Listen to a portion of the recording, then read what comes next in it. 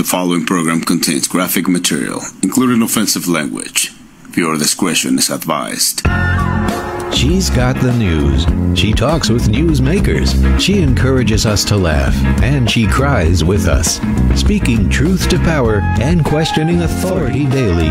It's the Nicole Sandler Show. All right. Welcome to a Wednesday, and what a weird day it is. The full moon was a few nights ago. Or I'd say we're right in the middle of it now. Just an ugly day. Because I've been watching the murder trial. The trial of the former cop who killed a man named George Floyd. And yesterday was disturbing as hell. Today, perhaps even more disturbing. Because they finished with the eyewitness testimony. All the people that were there on the street who watched it, whose voices we have come to know from watching that video, that 9.5 minute long video, unfortunately now, numerous times. So now we know whose voices they all are. The guy who was, shouting at George Floyd, "Get up, man, get out, just get up, get out of there." I thought it was one of the other cops taunting him. It was not. It was this other man, the last man to take the stand, who, it's funny, I look at him as this older guy. Turns out he's 61, so my age. So older guy. And he just couldn't make sense of what he was seeing. And, well, that makes sense to me because nothing about this case makes sense. Today, we saw some of the footage just moments ago from the cops' body cameras.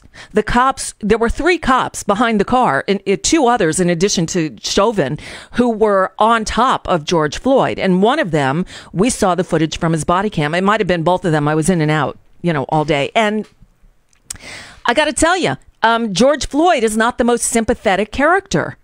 He was obviously high on something, not a capital offense last time I checked. He was a bit of a whiner because I get when he was in real distress, when Chauvin had his knee on his neck and he couldn't breathe.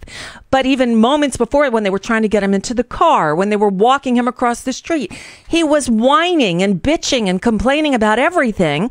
And it might have been the drugs he was high on. I don't know. Might have just been the way he was. But there wasn't much difference in his tone between when he was screaming at them, "I'm claustrophobic, I can't be in the back of this car," to when he was down on the ground killing him. Again, not a capital offense. He didn't deserve to die, and certainly not at the hands of these rogue cops. And by the way, that creepy defense attorney who was all over Genevieve Hansen, I think her name is, yesterday, the paramedic, the firefighter EMT, and said, "Did you call them a bitch?" Well, did you hear the way the cops addressed George Floyd? Fucking this, and you fucking shut up, and you fucking do this. So I don't want to hear from that goddamn defense attorney again. This whole thing is so disturbing. So disturbing. All right. This call came in right as I was going on the air, so let's go right to the phones. Hi, who's this? This is Linwood again. How are you doing today, Nicole? Linwood? Good. We haven't heard from you in a while. Oh boy, how are you doing? How are you doing? Well, I'm still learning. Well, the person that actually called the enforcement officials a bitch was the non-white gentleman, right? Not the white female. Okay, but and, no, she. But he they was did the one ask. That made the threats toward the enforcement official. That you touch me again, I'm going to kick your ass. Okay, yeah, that was the guy who testified yesterday. That was the alleged mixed martial arts guy who was chattering through the whole time.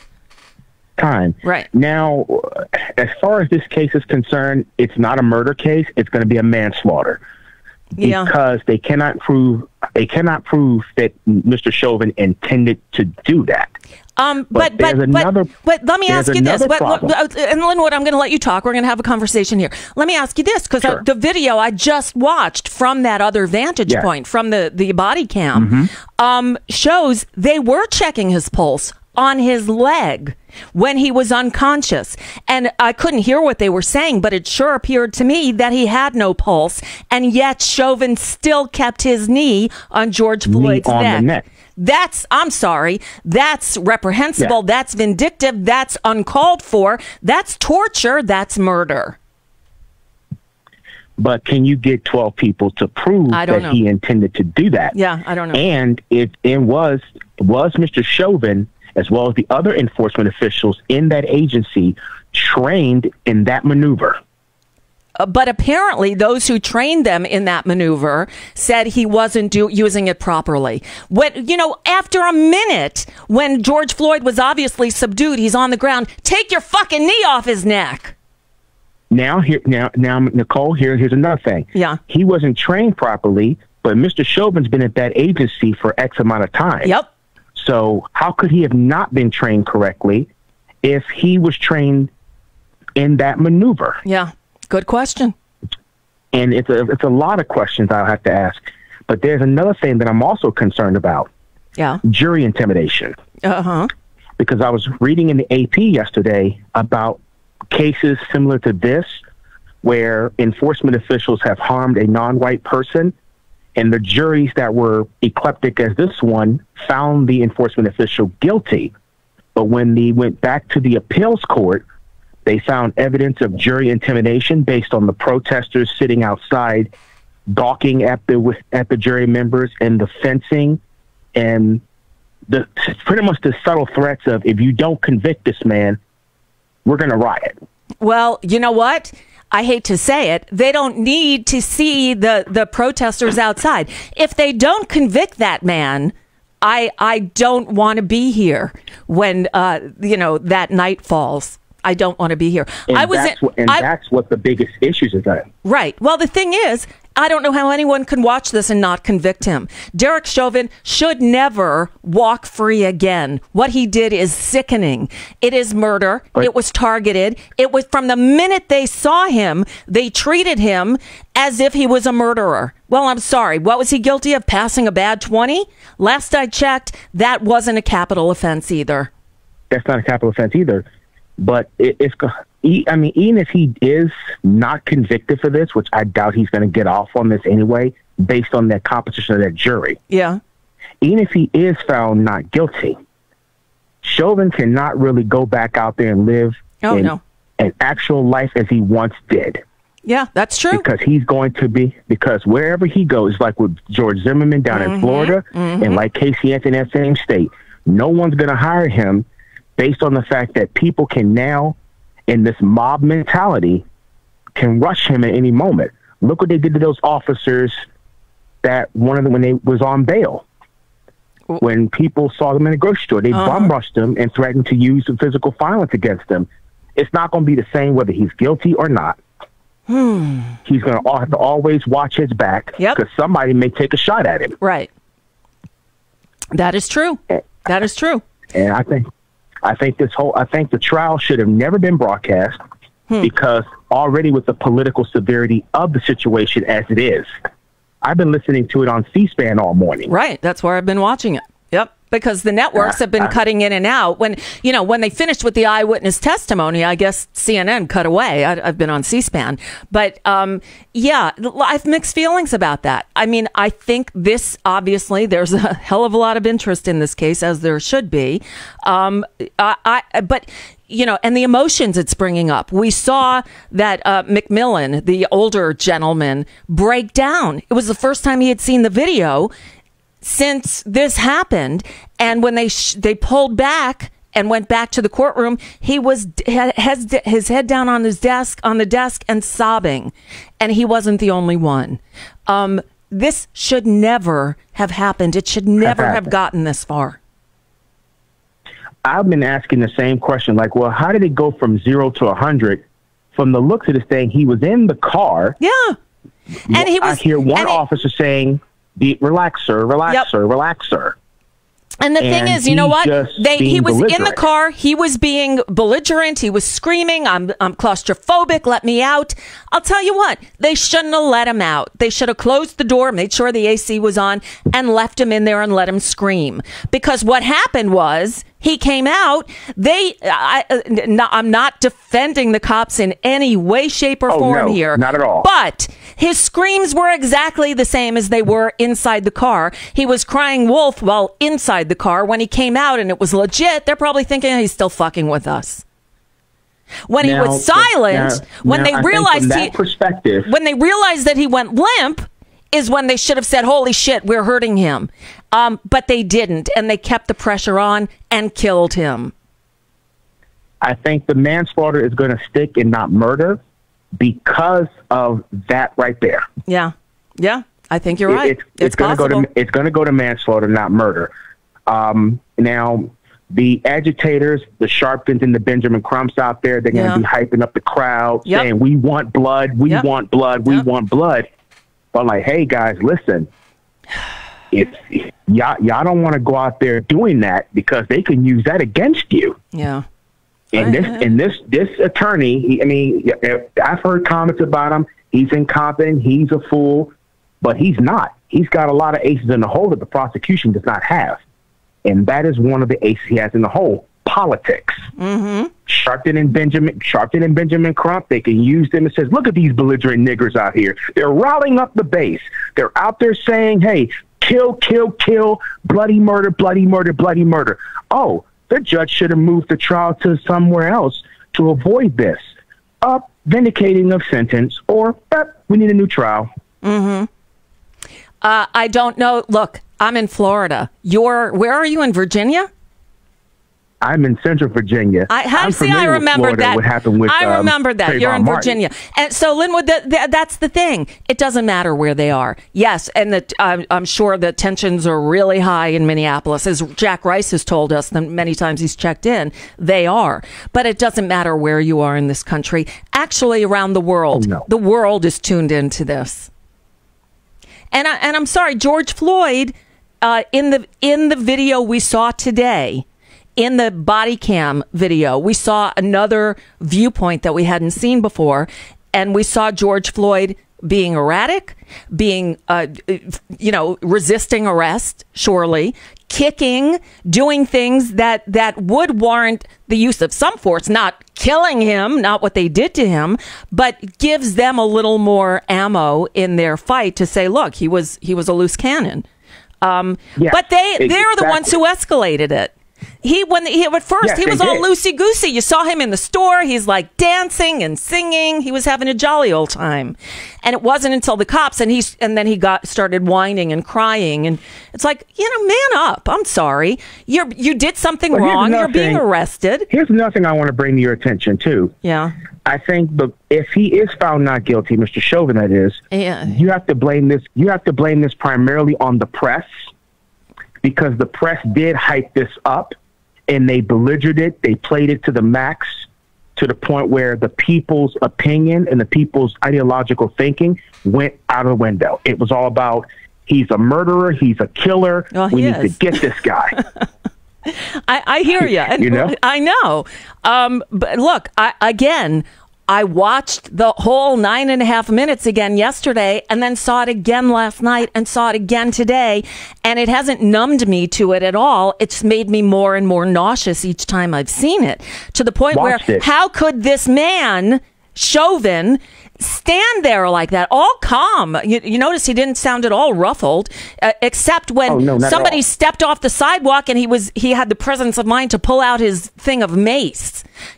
There's something cold about that. There's something really scary, evil about that. And I'm sorry, that's not the kind of person we need as a police officer. But as well, Ms. Sandler, too, is that the sort of mentality that these enforcement officials in these respective agencies are trained not to show emotion, not to have connection to the public, but to look at the public as broad as the enemy. Yeah, but you know what? You listen to Joe Biden. You listen to Joe Biden. And again, I'm not the biggest Joe Biden fan. And I'm not a fan of the defund the police slogan, which I thought was the biggest, most asinine campaign out there that, you know, is a problem when you have a leaderless movement. You get stupid slogans like that. They don't need to defund the police. They need to retrain the police. They need to start over. And what Joe Biden said is exactly right. We need to decentralize everything. It needs to be neighborhood-based policing. All these witnesses who lived in the neighborhood, they said they didn't know these cops. The only exception was that guy McMillan who said he had met Chauvin 5 days earlier and had seen him around the neighborhood. If we had neighborhood policing, if we had community cops who knew the people in the neighborhood, who was officer friendly, who could talk to the people and say, hey, man, what are you doing? You passed about 20. Let's talk. Instead, they escalate to the point where somebody gets killed. And that's not okay. There's a lot of other synergies involved in this as well. Like, one, the way that, particularly as a black man, how enforcement officials are viewed upon us by a different perspective. We look at the enforcement officials as the enemy of the people, the enemy to black progress. Yeah. And then what is the enforcement officials, when it comes to white viewers, looked at? Oh, they're nice guys. No, they're not at all. People. Now, and you see, this is the problem with generalizations. And propaganda cuts both ways. Right, it does. And this is the problem with generalizations, because frankly, here in my community, I have the same problem with the cops as anybody, although I probably don't have to fear for my life every time I'm pulled over. But they're still assholes. They're still roided out jerks. And they need to do drug testing of cops. Forget about the public. I agree with that one. Test the cops for steroid use, because that's a lot of this is roid rage. A lot of that also, the drug abuse in these agencies is very rampant. Oh, yeah. You can look at some of these guys, the way their physical physiques are. Yep. They're like bodybuilders. Yep. And you know, it's a lot of things that have to be really corrected here, but you cannot correct this problem with the elements in the room looking for cheerleading possessions. Mm-hmm. Everybody wants to yell from the right. Everybody wants to yell from the left. Nobody wants to talk to each other. Right. No, that's true. And even as a black man myself, I've had a small run-in with enforcement officials, but nothing like this or nothing too extreme. I'm typically very cordial with the enforcement officials as they are. But when you get that propaganda that this is all they are, what do you expect to believe? Right. Well, and because of people are like that. Your life, if you're being told consistently, be afraid. Be very afraid. But you know what, Linwood? The same propaganda that is perpetuated on white people as when you see black people, be afraid. Well, that's be very bullshit. afraid. I know. And that shit has got to end. But I'll tell you one last thing. When I was arrested for daring to try to ask a question at my then Congressman Alan West's so-called town hall meeting. I saw that one. Right? I thought that was ridiculous. It was ridiculous. And while I was in custody, they were vindictive on me because I dared to speak out. And I challenged the guard who stuck 4 of us in a cell and forgot about us, that he owed us an apology. So he sticks me in a cell by myself in solitary confinement, and they leave me there for hours and hours and hours. Long story short, everyone's heard it already, they maced me because I begged them not to make me go back in the cell after the door opened, because it will fuck with your head when you're stuck in a little cell alone and the door is locked and you can't get out. I thought they were going to kill me, and this cop maced me, and I thought they can do whatever they want, and I have no recourse, and that's what was so terrifying. So I get, and if my skin was darker, I'd probably have every more reason to be freaked out. Freaked out, absolutely. Yeah, our society is broken, is really, really sick, and I don't know that we can return from it. I really don't. I don't think we can either. Yeah. I mean, whether he's guilty or not, I don't think it's going to be the same whether it cuts both ways, because the tension is so hot. And yes, the CNNs, the MSNBCs, the Fox News in particular, they play a very massive role in the reason why the country is in the condition that it's in today. Oh, yes, they do. Yes, they do. And they should be held accountable. You know, they couldn't do the shit they do if they were an over-the-air television network, because over-the-air television is governed by the FCC. There are rules and regulations. Oops, we lost Linwood. Linwood, thank you for calling. The FCC governs that, over-the-air broadcasting, but not cable. On regular television, a channel like Fox couldn't call itself news, because they're not news, they're propaganda. On cable, it's the Wild West. It shouldn't be anymore because cable's been around for decades, but it's still the Wild West because the regulations haven't been updated. Maybe it's time for a rewrite of the Digital Millennium Copyright Act, and maybe I wouldn't be suspended from streaming on YouTube right now. All right. I'm riled up. I'm not in a great mood. I'm really disturbed by what I saw. And earlier today, what I thought I was going to do today is play a lot of the trial. What's going on now is they're showing video from different vantage points. They're showing here. Let's just bring up the audio a little bit on this. It's the group of bystanders. Oh, this is Officer Tao's body cam showing the onlookers. All right, we've seen it, and them arguing with him. So you see the EMT woman, you see all the people that were shooting video. So that's what they're showing now, is the vantage point from the side, and we don't need to see it again. I don't think I could take it again. So what I wanted to do was focus on what's happening in states around the country. Right. We know I spoke to the Secretary of State of Arizona last week about all these horrific laws that are working their way through the legislature. Well, I'm in Florida, and the Florida legislative session is underway. It's a 60-day session once a year. And so happens that I know, sort of, one of our new freshman state representatives. Her name is Robin Bartleman. And I caught up with her in Tallahassee this morning, and I think this is what we're going to do. If something big happens in the trial, I'll keep an eye on it and I'll interrupt. But if not, let's get into another Floriduh report, because, oh my God, it is duh. Here we go. All right. On the line with me now is Representative Robin Bartleman. She's a Florida State House representative. But and this comes after many years of being a member of the Broward County School Board. Now, I don't know if you remember this, but the first time we met was shortly after I had moved back to Florida. So it had to have been like 2003, 2004, just as my kid was starting kindergarten. And you were out in Pembroke Pines, handing out literature. I think it was your first run for school board, and it was outside of the KISS chili cookout that they had going on in the CB Smith Park, I believe. I actually remember that. I was in the heat. Yep. in the parking lot. Yes, and you were giving out cards and saying, "I'm running for school board," and something clicked, because all these years, I remembered that moment as when we first met. Then, of course, you went on to serve on the school board for how many years? 16. 16. Wow. Yeah. And now you decided in this last election cycle to move up to the Florida House. So you now represent Florida's, what district is it? I'm 104, which is Weston, Southwest Ranches, Pines, west of Flamingo, and Ivanhoe and Davie, west of 75, to be very specific about my district. Yes. So you're just south of me. My sister is in your district, and she happens to be a teacher in Broward County Schools. So awesome. I'm up in Coral Springs these days. So anyway, so how do you like it? How different is it from being on the school board, being in the state legislature? It's very different because you feel so removed from the community. When I made a decision on the school board, people would come and have, they'd pre-COVID, they'd come and have comments. You would, I was in Publix, and people would stop me in Publix because when it's an issue involving their children, it's so important to them.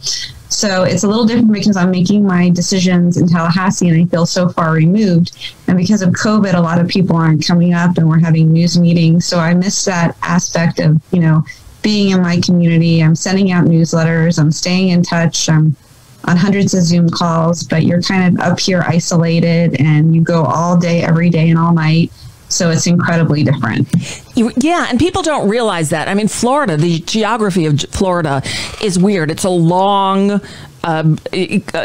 thin state, but Tallahassee is way up in the northwest corner, and with the most populous region of Florida is down here in the southeast corner. Right. And that is it's like an 8-hour drive and a ridiculously expensive flight from South Florida to Tallahassee. Right. I've only been able to go home once, and I'm going to go home for this weekend, for the Easter weekend.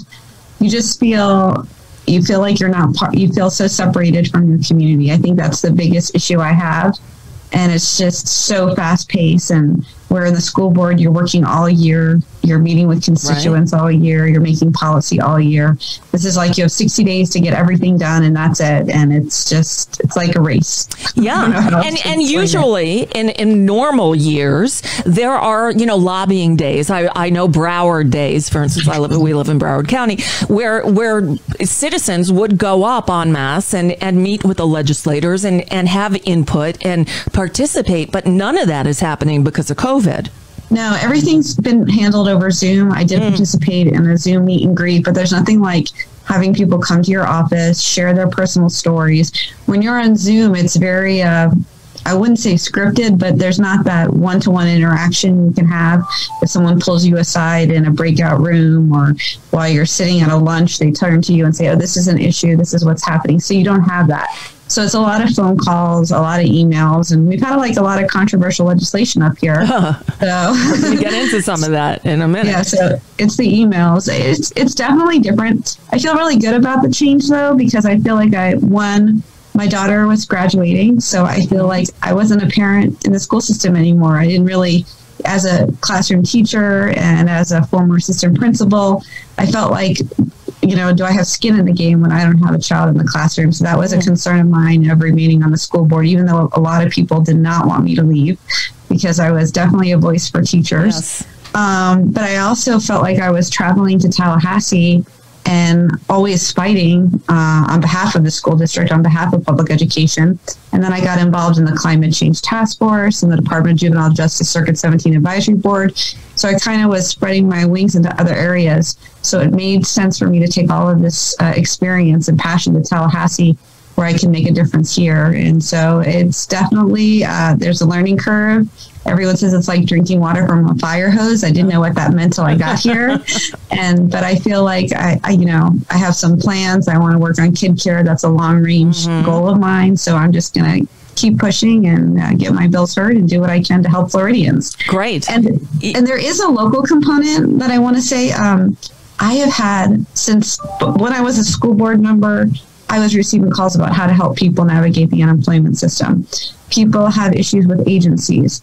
And the one thing I do like is, of course, I gave out my cell phone number to everybody, and they all have my email. And so we are able to provide effective constituent services. So if anyone's listening and they're having issues, don't navigate the unemployment system alone. If you have questions about COVID, I had issues with driver's license and, how people are getting out. We can actually help you with that. And that was my favorite part of the school board, because I could meet with parents, meet with their kids, directly see how I'm changing their lives. So I don't want to leave out that aspect of the job, because that's what I'm here for. And I've heard stories that'll make you cry, unable to access benefits. So my email is robin.bartleman@myfloridahouse.gov. Don't hesitate to email me with any question. If we don't handle it, like we have questions about immigration, we'll bump that up to the federal level. But things that we can handle, we're going to help you and do everything we can to assist you in finding the answers to your questions. My cell phone is 954-668-3662. I don't mind giving that out to people. Just call me. That is, I love that part of my job, like knowing that I'm making a difference for people. And so that's the most rewarding part. And so I know I'm focusing on policy right now, but when I get back, that's what's important. Well, policy is, the name of the game right now. And before we get into some specifics, because you brought up, there's some really horrible legislation working its way through Tallahassee right now. We'll get into that. But I do want to mention one last thing. You're great, and we're lucky to have you there in Tallahassee and representing us. Florida has a majority of more Democrats registered in the state than Republicans. And yet, the governor's office, the executive branch, the legislature, and the Senate is all top heavy with Republicans, even though we have more Democrats. This, in the legislature, the session lasts for, as you mentioned, 60 days. It's March and April. Yes.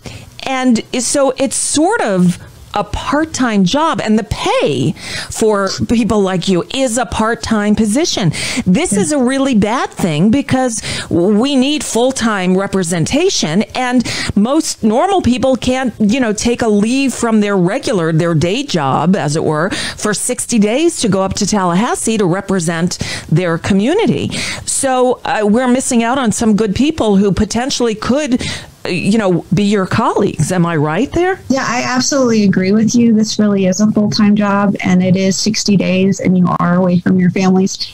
And I look around and I say, how are people affording to do this? What are they like? It does exclude a lot of people. Yeah.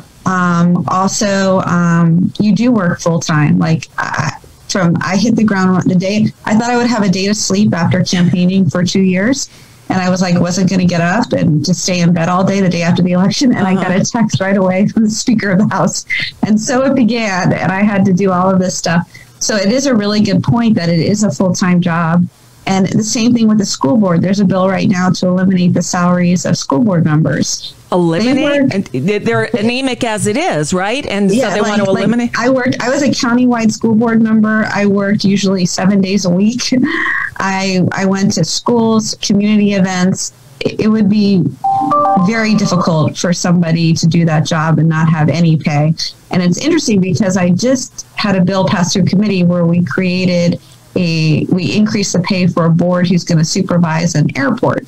So they should get paid, but school board members shouldn't get paid. Right. So it's kind of it's interesting up here how people view different branches of government. Right. And the salary for state representative, I don't know. I don't know what it is. I'm guessing it's somewhere in the $30,000 a year. No, it's like 29. Oh, 29. Oh my God, that's criminal. I'm sorry. Well, thank you for doing this because basically you're volunteering and getting a stipend for your troubles. I mean, that's what it seems like. Well, it's a passion. You're definitely doing it to make a difference. So that's. And you just keep saying that to yourself when you have a bad day or when you're sacrificing the time away from your family, that, okay, I'm doing this because I'm going to make a difference in the lives of people. So that's what keeps you going, especially when you have the bad days. Right. And you realize that the only people up there who are doing it are those who can afford to. So maybe, people who money is not an issue for them, or those who are making a real sacrifice, as I'm sure you are with your family, to do the job for such measly, compensation. It's just not right. And I wanted to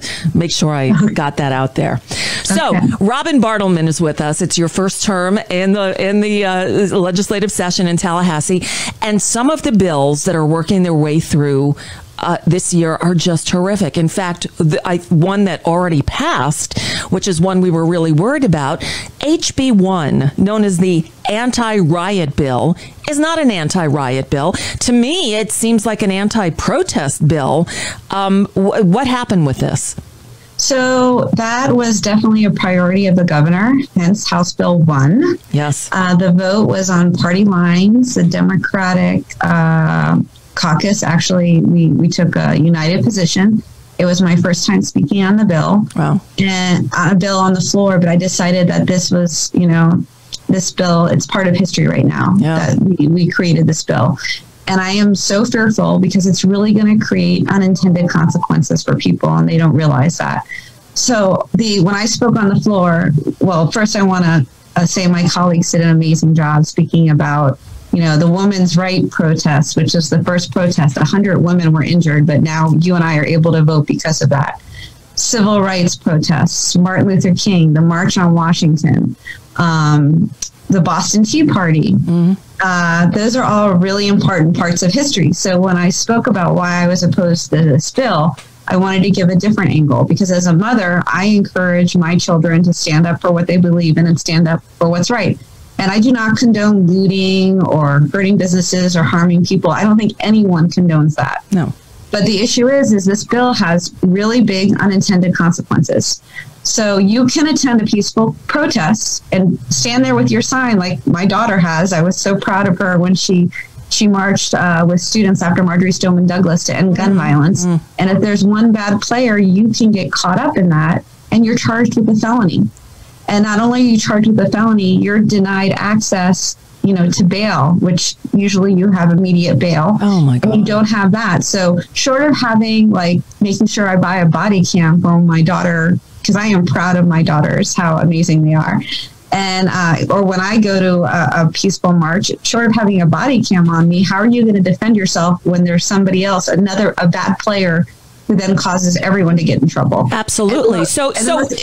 Would you suggest that anybody who's going to go to a protest in Florida now have a body cam? Well, we can't afford body cameras, but I would definitely be filming yourself to say, look, I wasn't part of this. Yeah. Because it's so subjective, and the law is subjective in the language, and so it's a scary bill, because it really it hurts lawful citizens, and it inhibits our ability to have freedom of speech, because now when you go to a protest, you're not going to feel comfortable, because God forbid the opposing side starts acting out. What happens to you? Are you part of that? It's such a slippery slope, and we already have laws. You can see that now with the Capitol riot. Right. Everyone is, they have their videos, and they're arresting people one by one. And so there are laws to stop this, but it's just it's vague. I just think it goes against all of our principles. And it was just, for me, I wanted to be part of history. So I said, well, this is my first time speaking on the floor, and that's why I'm going to do this. And it really has unintended consequences that we're not going to see till this starts happening. Right. And I want to read, let me just share it with you. There's a news website, the Florida Phoenix, left leaning, but it's within my, my area here. Here's what they wrote about HB1, the anti-riot bill. They say it's not about rioting, but anti-protest. It would get tough on protests, especially the ones with too many people of color and young people marching against, say, police brutality. It's already illegal to riot, destroy property, or assault people. This bill is intended to discourage that annoying freedom of assembly thing. You may have a permit, but if you walk into the street, you're busted. If you get run over by a car, it's not the driver's fault. If you get arrested, you will do jail time. Guess who gets to decide whether a protest is a riot? The cops. Very subjective. And you know what I thought was very poignant about, this bill is that you had groups that are opposed to each other on every issue. That when there is a protest, they're on both sides of the street yelling at each other. Right. But they can agree that this is a bad bill for all sides, because everyone wants to have their voice, and they now have instilled the fear of God in people to go out and hold a sign and say this is wrong or this is right. And so when you have groups that, traditionally oppose each other, and they're all saying there's something wrong with this bill, we should have stopped and listened. So it's very scary. And so it was very passionate in the chamber. This is very personal, and it definitely impacts communities of color. And so those concerns were voiced, but I just want the average person who thinks, oh, it's not me, I'm not going to be, but if you go out to say, protect the Everglades, it could turn really fast, and there will be an unintended consequence for you and your friends. And that's the problem with this bill. And this is, and it passed, and it's been signed into law. Is this law now? Yes. Unbelievable. Okay. Yes, so there's that. Welcome to Florida. Welcome to Florida. And you, by the way, you're going to think twice before you go hold a sign to protect a group or to protect the Everglades. Unbelievable. Because it's this subjective bill with, language and that is free to interpretation. It's an interesting bill, and I feel like I think as police start using it, you're going to see the unintended consequences, and hopefully we can do something to reverse it or modify it. Please. Okay, so keeping in line with the national Republican trend, Florida can't be left out in the cold when it comes to voter suppression. So there is a bill called SB 90 that originates in the Senate, but you still have to deal with it. Who is Dennis Baxley, and why does he want to keep us from voting? I think that I think they all get a memo, quite honestly, and say, because all from the transgender sports bill to the voter suppression bill, there's like, this is what we're going to do. And what's sad is we were, for the first time, I remember, we had a great election. Yes. We did not make news. It wasn't like the hanging chad. Nope. There was nothing like that. There weren't hours-long lines. There were, everybody loved the election. Yeah. Now, because they have to, do what they have to do, this is the way to squash the voices of people. And again, another very un-American bill. Like, to not let people use drop boxes or not have family members be able to drop off. I was watching the testimony. I haven't seen the bill yet. It hasn't come through my committees. But when SOE was saying, I have a 90-year-old mother, she needs to be able to, I want to be able, or her caregiver needs to be able to drop off her ballot. And especially since there wasn't any fraud in our state and we showed that we could do things right, this is counterintuitive. Like, what are we doing here? We should be showcasing how great we are. And then the portion of not to give water to people in line. Yeah, because, it's such a great idea in Georgia. Let's do it in Florida where it's even hotter. We vote. It's like 110 degrees. Yeah. The one thing I can tell you is people want to have the ability to vote. They want to have their voice heard. This is the most American thing we can do. And to say you're not going to be able to give water to someone so they don't pass out in 110 degree heat. I mean, my election was during COVID, and people still stood in really long lines with their masks because they thought it was important enough to vote in that election. And we did things right. And now to turn around and say, well, we need to fix things is ridiculous. So I am definitely I think my whole caucus will be speaking against this bill.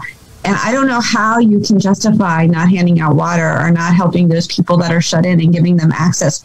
And then just to take it a step further, to have you request your ballot every year. Oh, my God. Every year is like a huge problem. People are going to forget to do that. Of course. And they changed there are portions of the bill that deals with signatures. And what's funny is the Republicans used to vote by mail more than the Democrats. This election, it was different. It's just very unfortunate because I think as elected officials, there are things we need to do to protect the Constitution and to protect the people, and denying them access to voting or Amendment 1, freedom of speech and assembly, that's not what we're supposed to be doing. No, and so this bill it gets hard up here because you're like, why are we doing this? And then it flies through committee.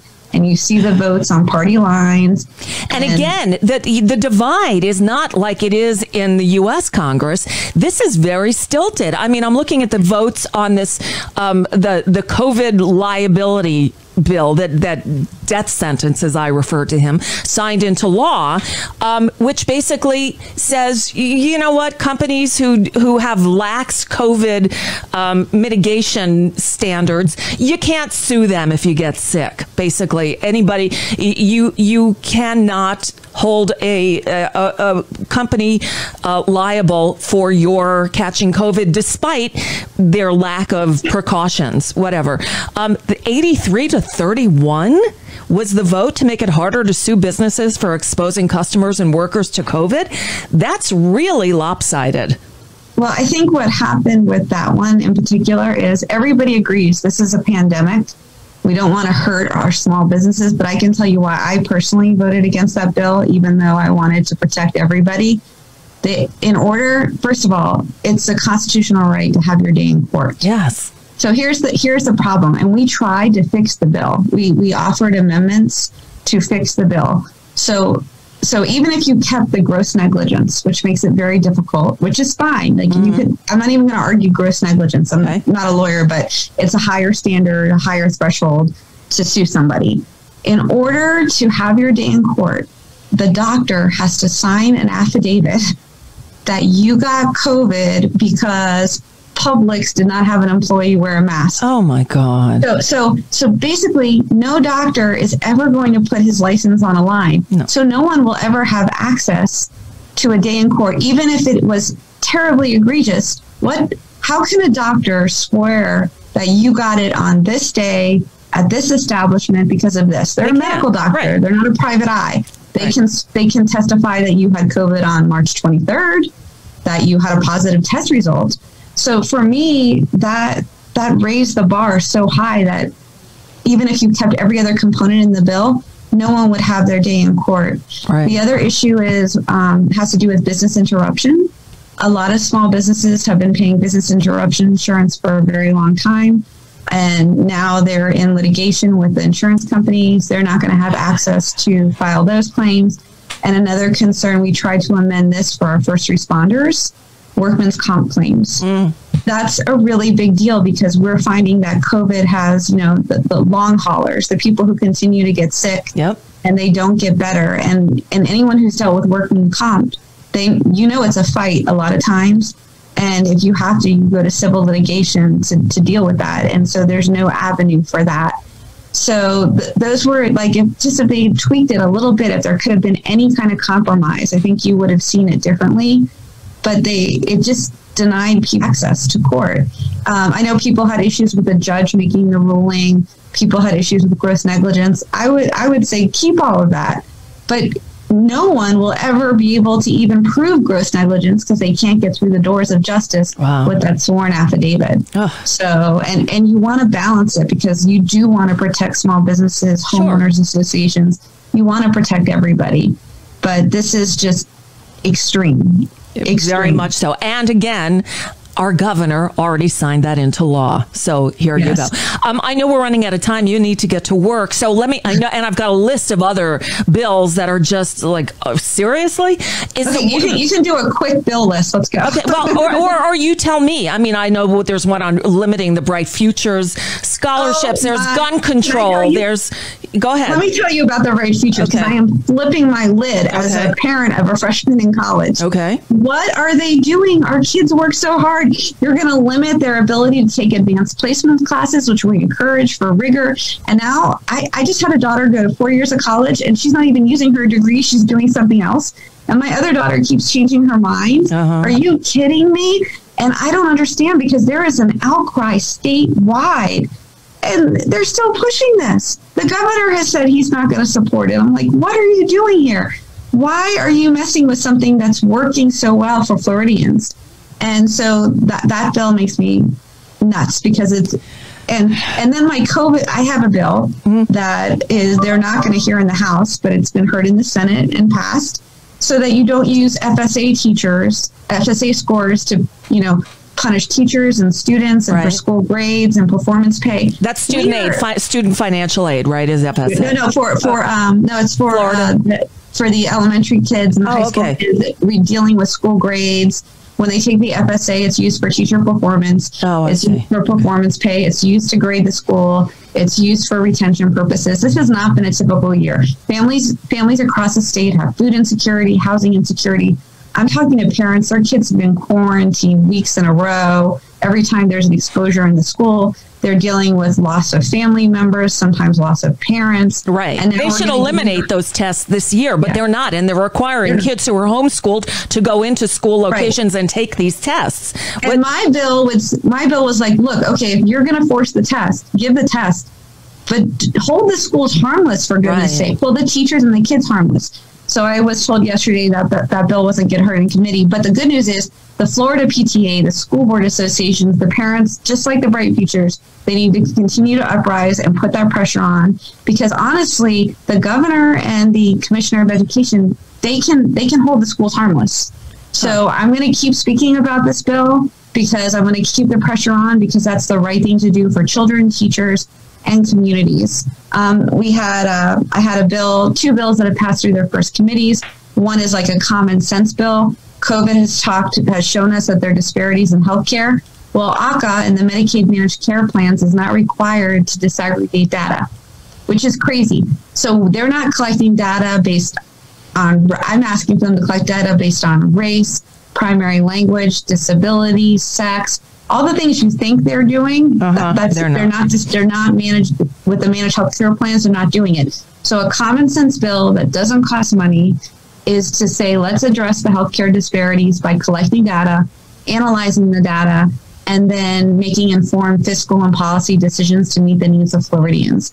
So that went through my first committee. I'm a prime co on Jenna's Law, which closes a loophole in the clerk of courts so people can have access to when an injunction is filed against say someone who sexually abused a child, you can't see that information. So that passed through.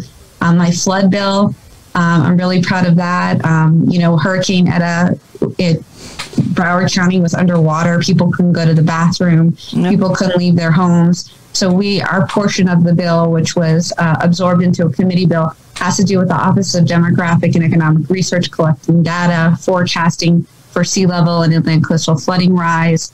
So that was a great bill. That was a great day for me because it was such a good bill that they said, we're going to make this bill part of a bigger bill and address the whole problem with sea level rise. So when I talk about, like, you're up here and you're like, is it worth it? That portion of the bill is definitely worth it because that impacts generations of Floridians.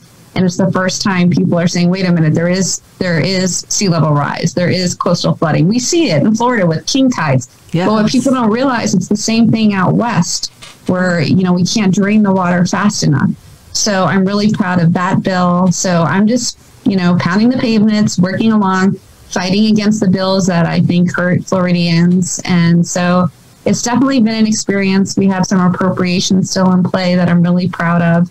And the Serena's Law with Representative Pearson's Maluka is a bipartisan bill. So I'm really working hard to reach across the aisle. I have some bipartisan sponsorship on my appropriation bills.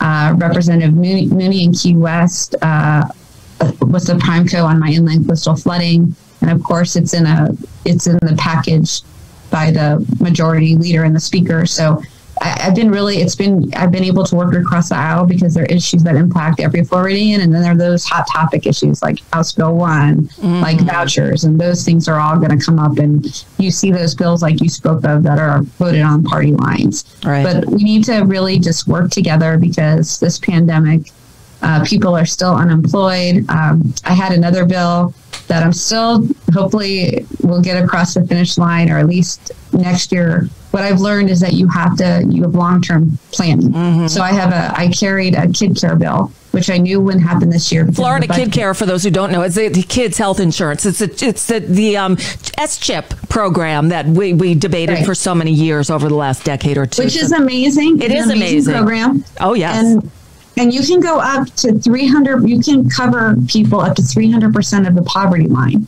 So very poor people will have free health care privilege, health care for their dependents. It's dental, it's medical, and it's mental health. Yep. And mental health is a big issue for children. Huge. But what it does is, on a sliding scale, it allows people in need to purchase the health care for their children. Well, thank goodness we passed the minimum wage bill. But what that does is it's going to create a funding cliff. And people will have to choose between taking the raise or losing health insurance for their families. Now, mind you, even Georgia and Alabama have a higher threshold than Florida for the income bracket. So what my bill does is over 5 years, it increases the 200% threshold to 300%, 20% increments. So we can avoid that funding cliff and people don't have to worry about how they're going to afford health care for their children.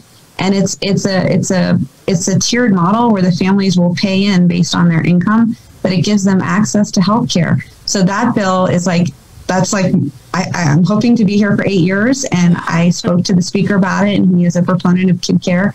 And so I know that bill is going to be the bill I file every year and tweak until I can get that through. So I'm really proud of that bill. Cool. I also had I have a bill for confidentiality for sexual assault victims. When a victim can find their voice, most victims don't report crimes in that nature. They're embarrassed, they're humiliated, they don't want to report it. And so this gives them the comfort to know that their name will be confidential. And that bill really has had a huge impact on me because victims called me. They say, when I apply for a job and you Google my name, you see my rate. God. It's a great bill. We're working on the language. And so I see that there's the short game and the long game. So these are some of my long games, and it's an opportunity to make a difference. And so I am proud of that. And I've co-sponsored a lot of bills. Like I came up here, you realize there are only so many good ideas. So a lot of us had the same ideas. And if you get it in drafting first, then you get it. So a lot of bills I've co-sponsored a lot of bills that I believe in. So I'm hoping that this is, I think it's going to get feistier as we go through the voting bills and the opt-out sex ed bill, and then we have the transgender sports bill. There are going to be some right. There are going to be some controversial bills coming, but there are a lot of bills that will make a difference. Like, and one last one. Is there anything on gun control? I mean, I'm in Coral Springs, right next door to Parkland, and we've done nothing. There are bills that have been filed, like Kelly Skidmore, who is an amazing representative and is back out. She has the protective order. All those bills that we file every year. I've been up here. You know this. Yep. They're not getting heard in committee, and that's what you learn when you get up here. You have to be heard in committee. So there are some good bills that are being heard. My colleague, Representative Marie Woodson, has a bill which deals with seniors and homestead exemption, making the paperwork easier. But this year is a really tough year because we just don't have the budget. So we tried, like for my bills, I tried to create bills that didn't cost money and didn't have a negative fiscal impact. The kid care clearly will cost money, but I will tell you, it's worth the investment. It was so terrific. I mean, my kid is now 21, but she got through her from we moved back to Florida when she was starting kindergarten, and she was on kid care until she turned, 19, until her 19th birthday. Think there are people who are like, oh, you're just handing out free. No, you pay and what you can afford. Affordable. First of all, another bill I have is for SHIP, which deals with affordable housing. And I'm running that for the county because there is no affordable housing in Broward County. No. The median home price is $416,000. People are strapped. You can't afford a roof over your head, your bills, and your insurance. So these programs are for the working people who, when God forbid you have your car breaks down, it's $1,000. You have no idea where you're getting that money. Mm-hmm. It's for people who are working every day, want to continue working, but need help and need that boost because they're on that fiscal cliff. So that's what Kid Care is about. That's what a lot of these programs are about. The SHIP program, we're trying to amend it so counties have the discretion to use money to build rental housing because there is no multifamily. Like, have you tried to rent an apartment in Broward County or in the South Florida area? My daughter has, yes, and it's ridiculous. My daughter's living with me because it's ridiculous. So we need to create avenues for people to get a roof over their head, to have health care. And so that's what I'm supposed to do up here in Tallahassee. So we're working on it. We'll just keep pounding away. Well, Robin Bartleman, I'm glad you're on the job. I wish we paid you more.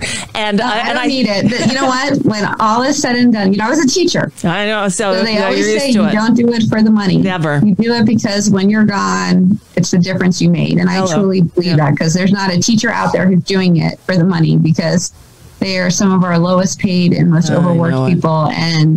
And so I will continue to fight for everyone in South Florida and across the state and for those working families who just need that little bit of help. That seems to be the focus that's most important to me because there are people, I see people like my family members who work every day, will take double shifts, overtime, whatever it takes.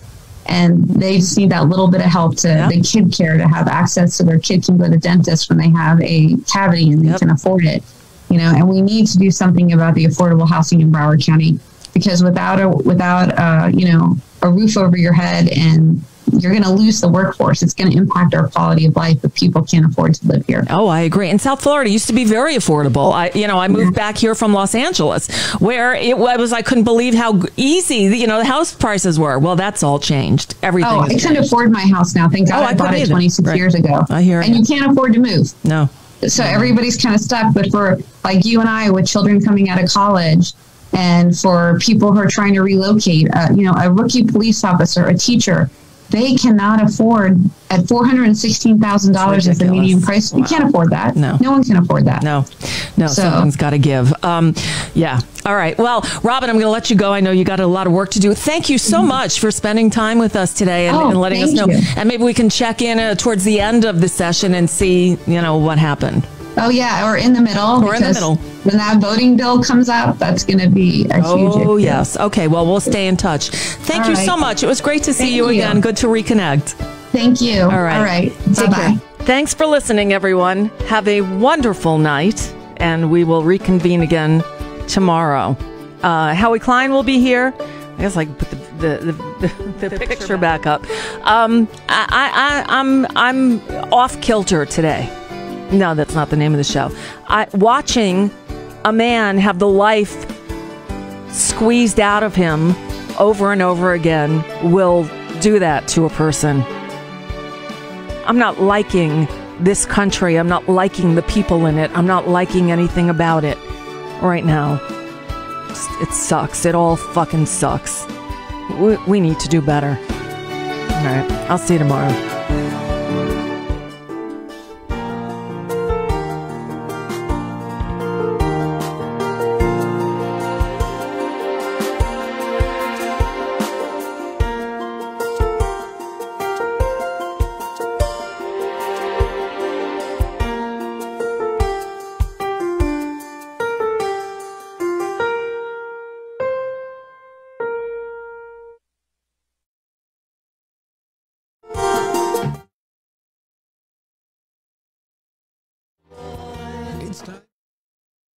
It's news from NicoleSandler.com and the Progressive Voices Network. This time, it really is Infrastructure Week. The White House on Wednesday officially unveils its $2.25 trillion Build Back Better.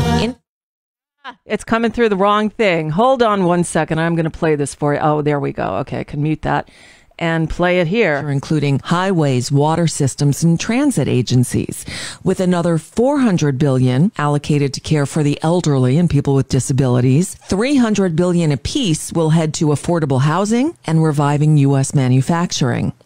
President Biden is expected to propose a plan to pay for the infrastructure push that includes increasing the corporate tax rate to 28% from 21%, and raising the top individual income tax rate to 39.6% from 37%. And it would end tax breaks and subsidies for the fossil fuel industry.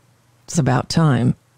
More details to come, but keep in mind this is just the White House proposal. Many changes will be made before anything is finalized in a bill. Day 2 of the trial of former Minneapolis police officer Derek Chauvin for the murder of George Floyd featured a lot of evidence and testimony from 6 witnesses. Darnella Frazier was just 17 when she shot the video of Floyd's final moments.